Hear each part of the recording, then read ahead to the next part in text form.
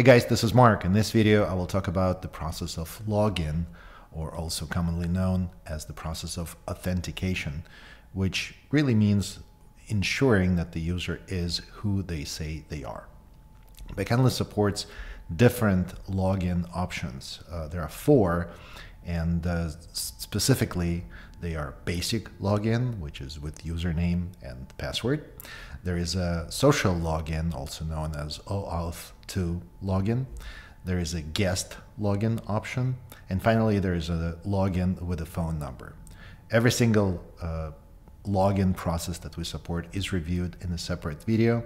And in this one, we will talk about the process in general and what it really means from the client-server communication and how the actual login works. So as far as the login, let's review the basic login. And here, the process starts with your application, whether it is a UI builder application, a native app, an application created with any no-code, low-code UI development tool that exists in the industry. You collect information from the user that would include their identity and their password.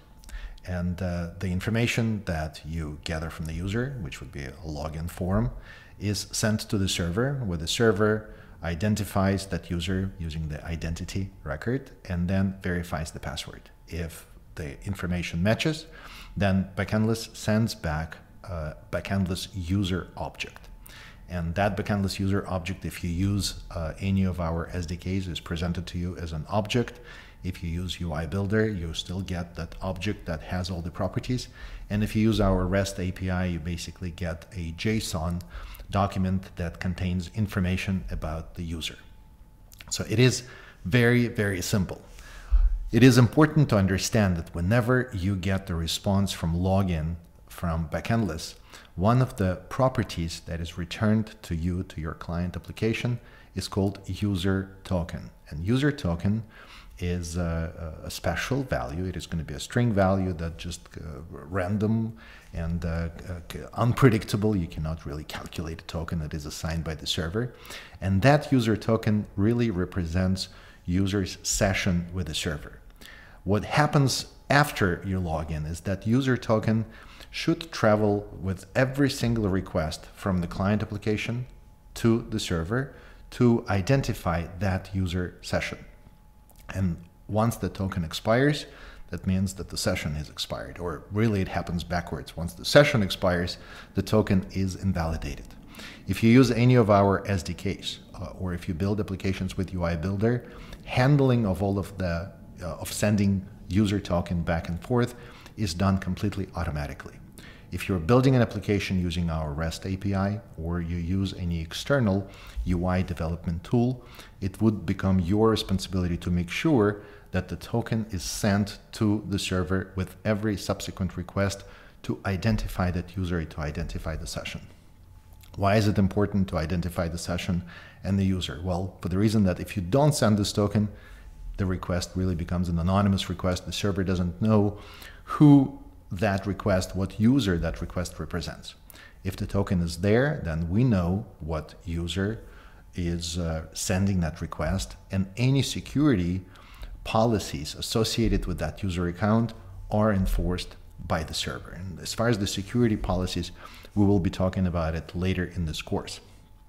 Any user may have security roles, and then the security roles really translate to the security policies. So sending that token back with every subsequent request once the user is logged in is going to be very, very important.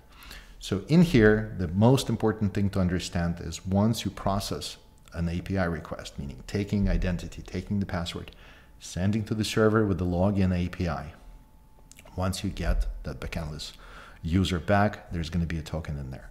Once again, with all our SDKs and with UI Builder, this is something you should not worry about. But if you start integrating Backendless from an external tool or using the REST API, it is very important that there is a special processing for the user token.